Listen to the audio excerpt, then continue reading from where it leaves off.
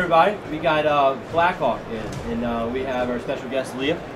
Thanks for coming over here. Thank you very much, appreciate it. Yeah, we appreciate it. So, we've got a few products, and we're going to have two people talk about them, because well, Liam's a specialist in the holsters. So, show us the new holster you have this year. Well, this new holster is called a Gripbreak, and the Gripbreak is basically built on the same function of our Serpa, which is based on the master grip. Which everyone knows about the Serpa. Yeah, it's the most popular selling holster. We sold about 4 million of those holsters now.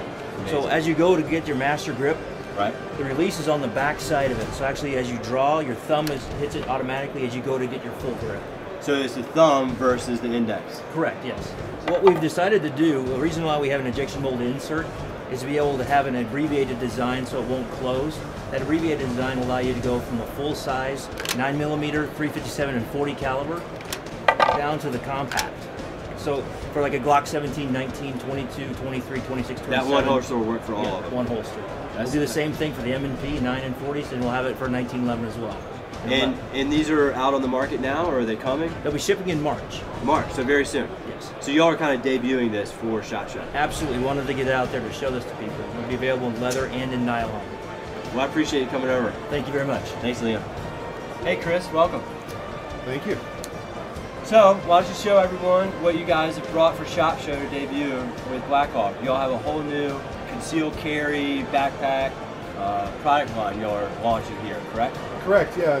New for 2013. It's a whole suite of products based on carry, weapon transport, storage bags, cases, and it's called Diversion. So the whole line is called Diversion. The whole line is called Diversion. The whole idea is very cool. Do things that are everyday items that people's eyes will pass right by and not give it a second thought. So kind of show us some of the features you have in the racket bag. Well, this was kind of the beginning of the whole thing. It was that initial concept of, well, let's take an everyday item like a racket bag, so just like a standard tennis racket bag, and size it so that we can fit a weapon inside it, but still have it be appropriately sized. What size is this, just so they have a reference? This will hold anything up to 29 inches. So basically, you could break down an M4 carbine in upper and lower, fit it in there very comfortably. Actually, a full-length M16 you could break down and fit inside. Anything with a side folding or under folding stock, like AK, Scar 16S, FS 2000, anything 29 inches or shorter. It's got locking sliders again because it's putting a firearm in it. So we just got locking sliders, keep it discreet. But still, if you got people around, you want to avoid people peeking inside. And then inside this one, we've actually got a blue gun AK underfolder just for demonstration.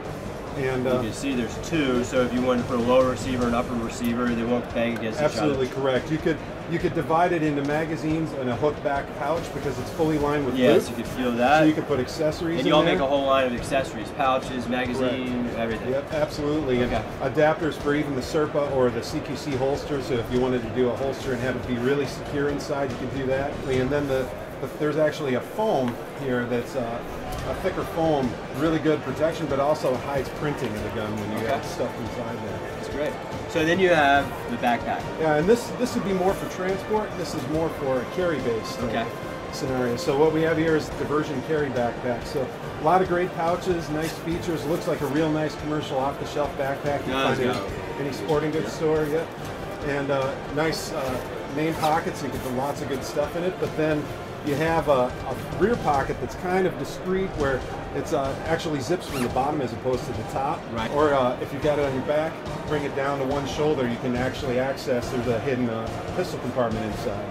So you can actually open that and lay it open. You can see that there's a pistol retention there. Again, loop back so that you can mag pouches, things like that in there. If you wanted to do kind of the duty belt hook back, stick it in the back and have everything off your belt. But then if you're in a really thick crowd, you got to worry about people kind of sneaking in and getting access. So you all made it so you can lock it. So you can put a zip tie. Absolutely, yeah. Zip tie it, any kind of passive device, tie it shut. But then to get to your pistol, you still need access. So we have lumbar access basically. You can tear and that's the same panel that we just saw on the inside. Correct. Yep. Exact same panel. That's clever. Very clever. Just dual access to the same thing. It comes with a little universal holster so that you can position it. And that's a full-size weapon. That is a full-size Glock 17 we got right now. Yep. And it's got a lot of support. It's hard to see on film, but you can feel it's got a lot of support. So You had a fully loaded weapon in there. You still have cushion, so it won't bang against you. A lot of thick padding. It also is going to drop down quick too, so it'll come out absolutely. really easy. And you can do any number of things. You can have it on one shoulder, have it drop, and it'll kind of hold itself in place so that you can get to the pistol without having to drop freeze. Great.